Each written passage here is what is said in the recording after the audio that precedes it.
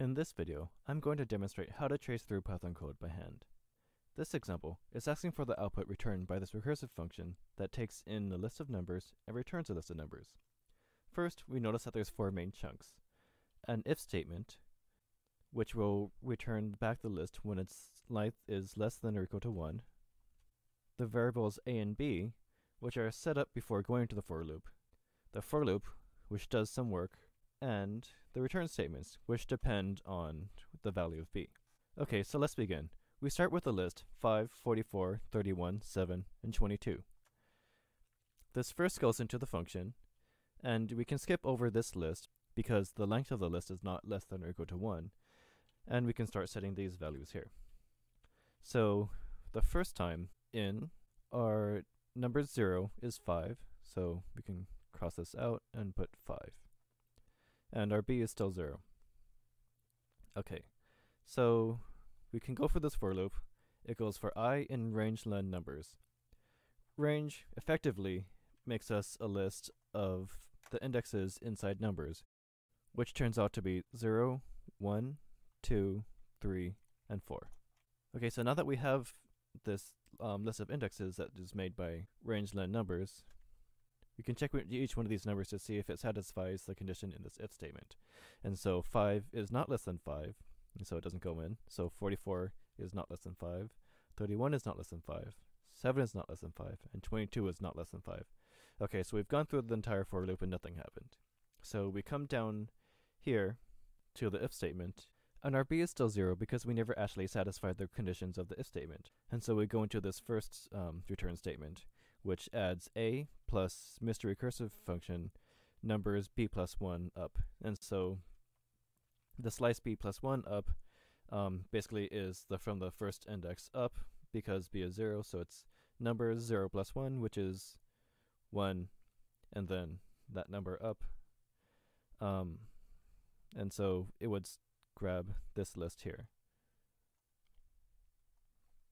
Okay, and so we can write this back down here. So we have the list of a, and so a is 5. So we have 5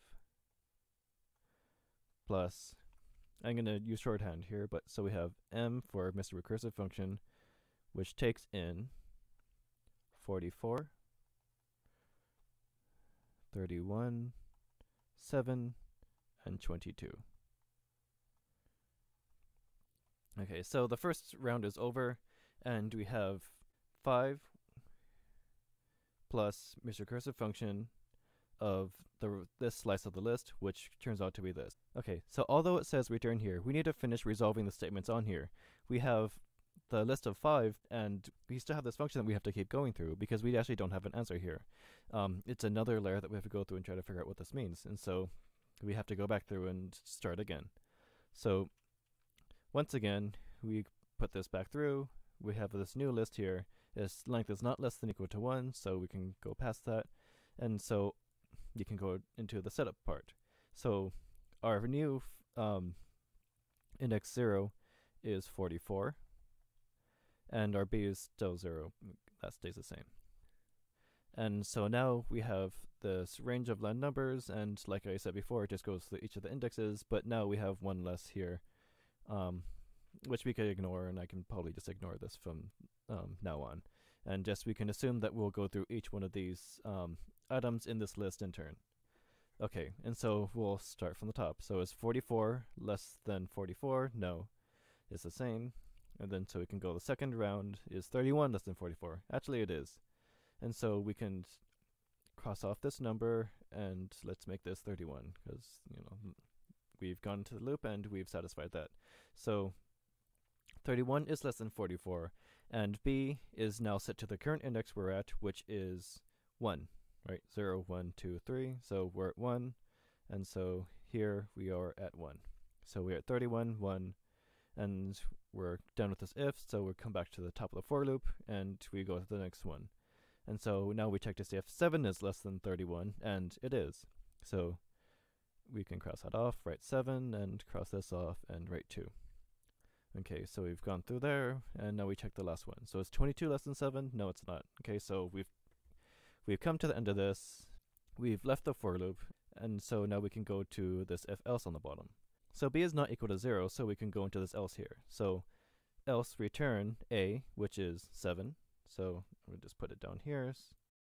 So 7 plus the Mr. Recursive function, which takes in the list of numbers from 0 up until index 2, because 2 is b, which is 0, 1, 2.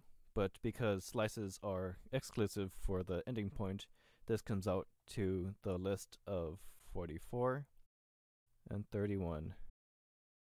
Okay, and then we add this number is b plus 1, so because b is 2, so that means it goes to index 3, and so it goes from 3 on. So 0, 1, 2, 3, so that's just 22, and so we add the list that is 22 to this, which really just gets added up to be the lists 44, 31, plus, and 22. But to save on room, I'm just going to leave that. And we're just going to assume that this is just a contiguous list because it basically is. So we've gone 2 rounds into this recursive function, and it's time for the third. And so we can go back in. We set this up. This is the same, but for consistency, we'll cross that out and write in the new number. So in this round, we start with 44, and we start again. So is 44 less than 44? No, it's not. So we can go through that. And so next time around, we have 31. So 31 is less than 44? It is. So we can mark this as 31, and we can mark this as index 1.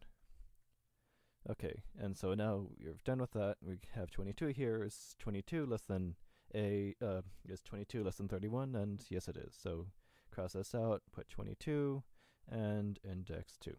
Okay, so we've hit the end of our list, and so we can go down to the if statements again. B is not equal to 0, it's 2, and so we can go down here. So we start off with the a again, so we have 22 plus m of the slice of the list up until index 2. So 0, 1, 2, but it's exclusive, so we just have the list of 44 and 31. And then we have the slice of 2 plus 1 up, but in Python, because it's 0, 1, 2, 3, it just really makes the empty lists, which we can largely ignore here. So really, we just have this list 44, 31. Okay, so we can go back through here, and we have 44 again, and then we can go back through a loop. So is 44 less than 44? No. And so we can cross that out, or go on to the next one. And so we have 31 now. Is 31 less than 44? It is. So you can put 31 in there, cross this out, and now we're at index 1. And then we're at the end of the list, and so we can return our 31 and add that to our function, which will take in 0 up to 1, so index 1, and that will just be this list of 44. And again, it will try to take the slice of this, but it'll be nothing, but we'll put it there just to show that we so that we can make sure that we can keep track of everything. It'll help us watch out for mistakes or whatever later, but okay, so there's that. So now we're actually at the last iteration, right? We have our list, which is just containing 44, which means that we can hit this if statement here. So if the length of numbers is less than or equal to 1, that means we can just return that list of numbers. So actually, now we can just return 44. Okay, and because we've been adding 2 lists together every time, the property of lists adding really just means that we can go off and add these things to one giant list. So every time we've been going through here, we've been taking off a number, putting its own list, and adding it to whatever the recursive function will give us when we run through it with the rest of the numbers. But so for each time, it will keep splitting up, and we'll keep having to add that number, and we'll keep going further and further. But this effectively just means that we can go and chain all these numbers down. So the final answer as we go through here is 5, 7, 22, 31, and 44. So you can also see how these numbers fit together. So this part here replaces this call to m here, and so on. So this part here replaces this call to m here, and this part here replaces this call to m here, and this part here replaces this call to m here. And because if we satisfy this call, this 44 gets put into here, these get added together, which goes back up, replaces this, and so this gets added to these two things which were added together, and etc. So this gets added to these three, and we add 5 to all of them. And again, we come up with 5, 7, 22, 31, 44.